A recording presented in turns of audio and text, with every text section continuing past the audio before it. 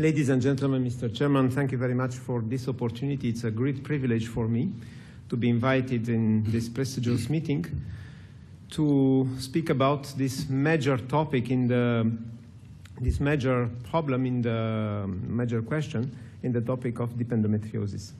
So I will try to argue why the surgery should not be overlooked in women with deep endometriosis and pregnancy wish. How should I move? Green, okay. So recent guidelines from ESHRE and the World Endometriosis Society stated that no randomized controlled trial specifically explores this question.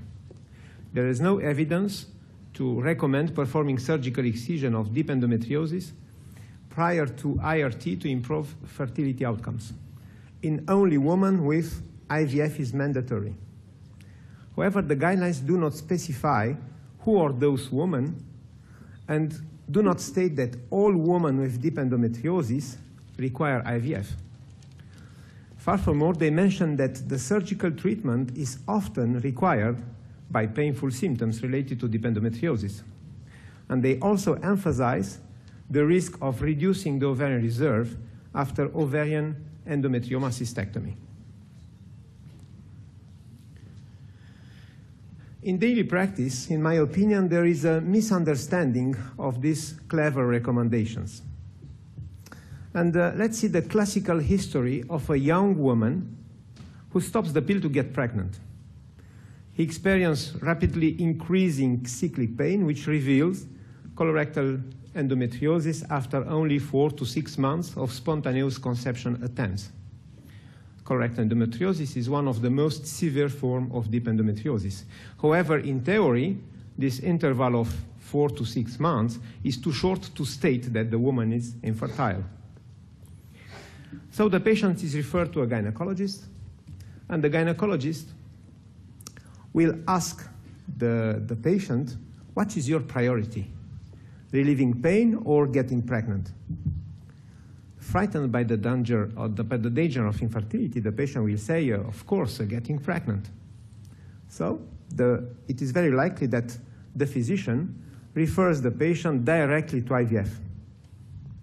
In my opinion, the first question is wrong because it suggests that the two goals, relieving pain and getting pregnant, cannot be simultaneously achieved. Furthermore, once the patient is referred to IVF, she will record it as being infertile in the physician database. Now, let's see the likelihood of pregnancy if this young woman is directly referred for an IVF. Pregnancy rates observed through a couple of series in the literature vary between 43 to 68%. And I'm sure you know this valuable study reported by my friend Marcos Ballester from the Tenon Hospital in Paris. He prospectively followed up 75 patients with colorectal endometriosis without surgery who underwent IVF. 68% also had associated endometriomas, 28% adenomyosis, and 43% ultimately conceived. However, only 32% delivered.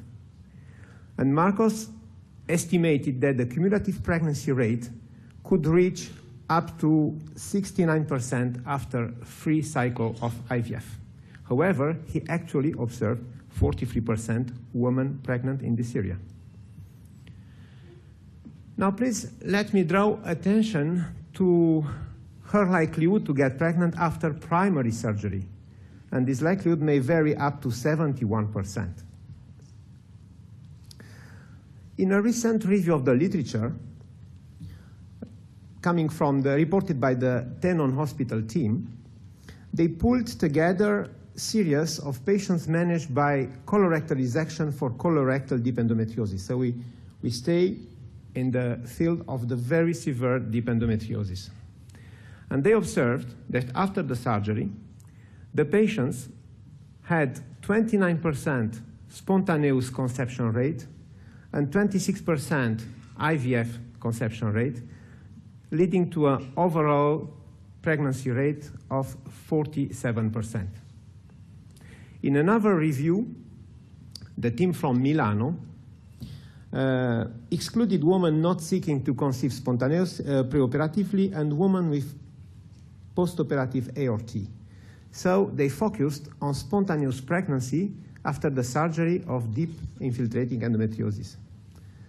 And they estimated that the pregnancy rate after the surgery would be 24%. So 1 woman out of 4 does not longer need IVF to conceive after the surgery.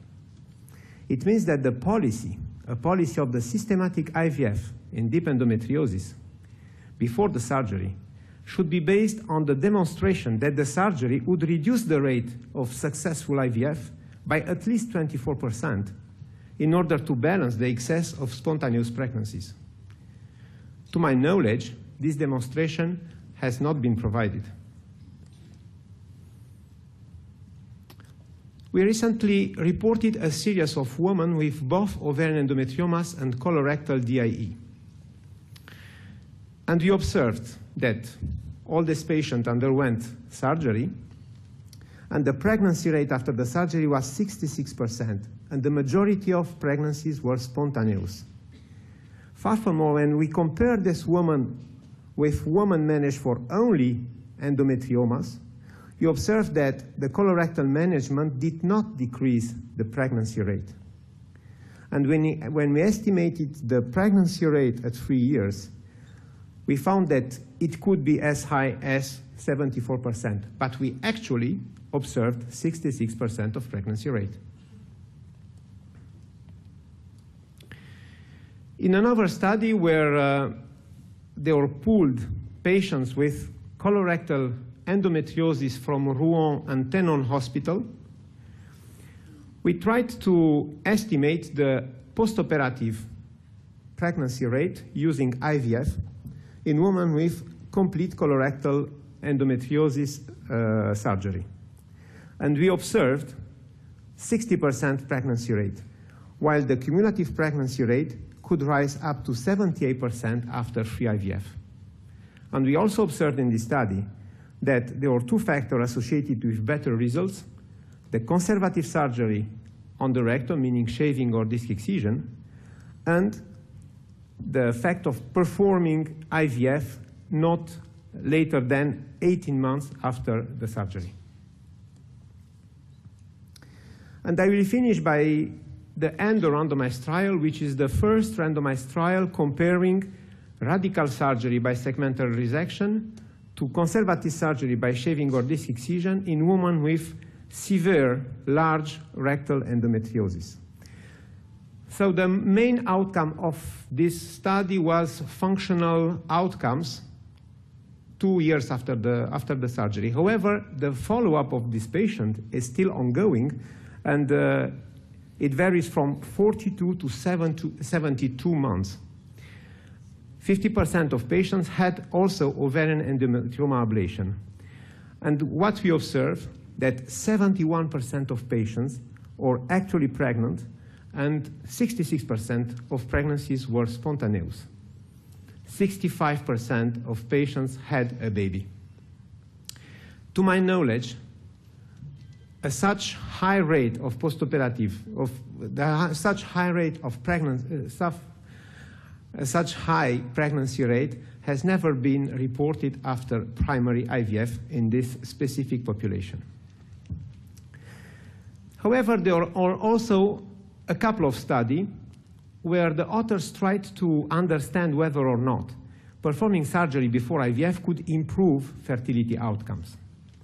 And the first study, I'm sure you know it, is a study published by the Sao Paulo team. The first author is Paolo Bianchi. So they enrolled women with deep endometriosis and infertility in a prospective study where the patient chose by themselves the strategy, either IVF or surgery followed by IVF. And the authors concluded that extensive laparoscopic excision of deep endometriosis improved IVF pregnancy rate in women with infertility because they observed 41% pregnancy rate after the surgery versus 24% after IVF. Furthermore, they observed that there is no impact of deep endometriosis surgery on oocyte retrieval unless ovarian endometrioma cystectomy was simultaneously performed. It means that if the surgeon only treats the deep endometriosis, there is no harmful impact on IVF results.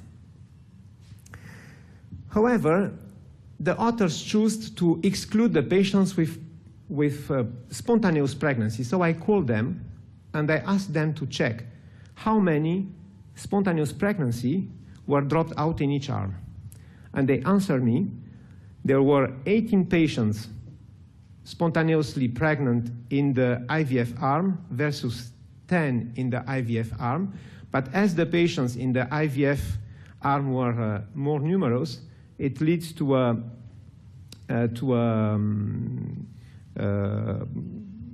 spontaneous pregnancy rate of 8% without surgery and 21% with surgery, meaning that the overall pregnancy rate will be 30 versus 51%, meaning significantly superior in the surgical arm. And this is another study. You have never seen it because it is in press, infertility and sterility, where we pulled together patients from Rouen and from Tenon Hospital, and we matched them using the propensity score.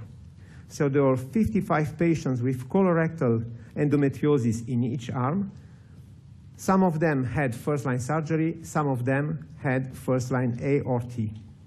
And we observed higher pregnancy rate after surgery, 60 versus 38%, and also higher cumulative pregnancy rate after surgery after 1, 2, or 3 IVF cycles.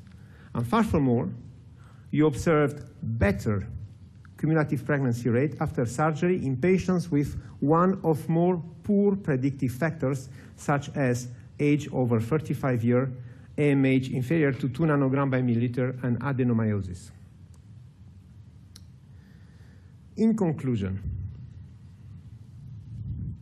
I think we cannot definitively state whether or not the surgery should be performed in patients with deep endometriosis and pregnancy intention, and we cannot state that all the patients should have an IVF. However, as we have no randomized trial, we can cogitate using available data. And data suggests that negative impact on ovarian reserve is related, related to the endometrioma cystectomy, but probably not with the deep endometriosis surgery. And in daily practice, we can manage such patient by removing the deep nodule and just draining the endometrioma cyst. We can state that data suggests that total pregnancy rate may be higher after primary surgery. There is an excess of spontaneous conception following deep endometriosis surgery, and this rate is at least 24%. And we have no data about the benefits in terms of reduction of health expenses, but it should be superior in the surgical arm. So I can finish by saying that we have no arguments to recommend systematic primary IVF in women with deep endometriosis and pregnancy wish. Thank you.